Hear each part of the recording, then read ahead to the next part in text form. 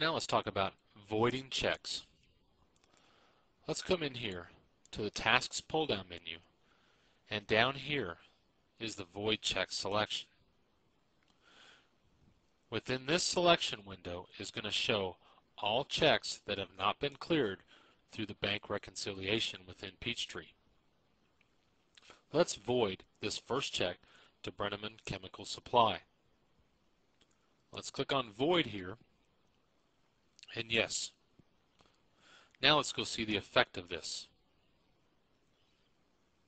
Let's first look at the bank reconciliation. Let's pull up our regular checking account, and let's find the Brenneman Chemical Supply check. You can see that Peachtree has clicked it off already as being cleared.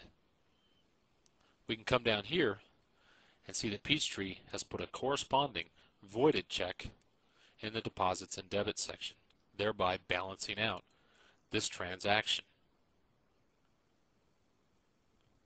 Let's click OK here, and let's come into the payments window and look at the original check.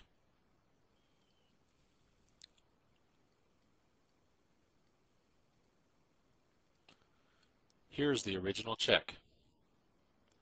With this check, we paid $124.68 towards this invoice.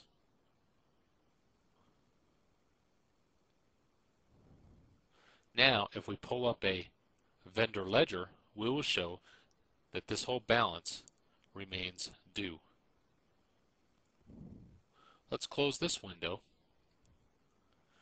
and let's talk about deleting a check. You can also delete a check out of Peachtree. Come here to the payments window and click on Open.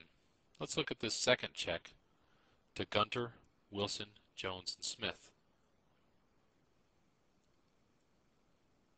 Here, we can simply click on this pull-down menu